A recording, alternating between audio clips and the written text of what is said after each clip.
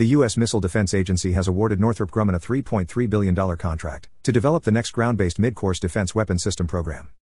Ground-Based Midcourse Defense is the heart of the missile defense system, and a key element of defense against ballistic missile attacks.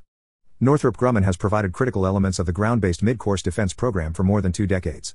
Since the 1980s, Northrop Grumman has led the development of major missile defense initiatives for the U.S., with the concept originating under President Ronald Regan in 1980s, and President George Bush declaring it operational in 2004.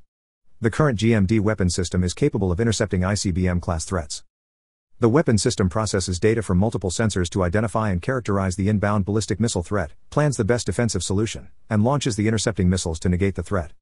The new defense system will meet evolving threats with greater reliability and availability than the current system. Northrop is also the leading provider of target vehicles to Missile Defense Agency, allowing the U.S. missile defense systems to be operationally tested, validating their effectiveness in protecting against enemy attacks. Thanks for watching, and for more updates on defense economics, finance and geopolitics, please subscribe to our channel.